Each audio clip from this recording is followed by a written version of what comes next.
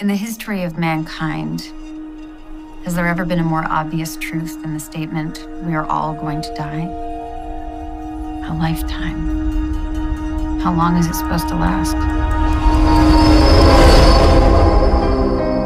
Suffering is something that is passed on from one generation to the next, like flexibility, grace, or colorblindness. How's the writing going? Terrible. Do you think I've peaked? That I'm already on the downside of a largely forgettable career? I see you haven't lost your flair for melodrama. All for you, all right? Yeah, I'm fine. Yoli, your sister. She tried to kill herself.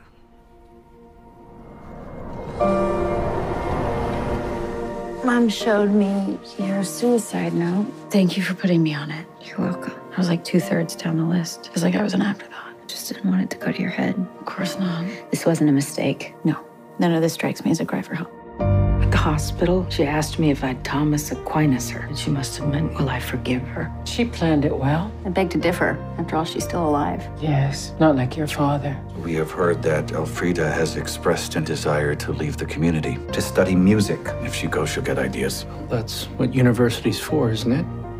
Will you take me to Switzerland? They have clinics there where dying is legal.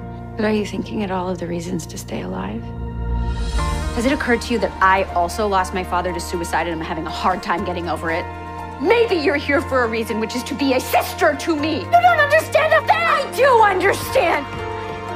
Is this almost too much, Mom? Almost.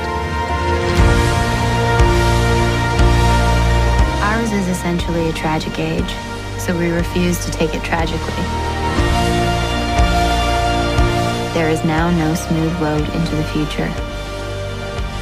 We've got to live, no matter how many skies have fallen. I don't want to die alone. I don't want you to die.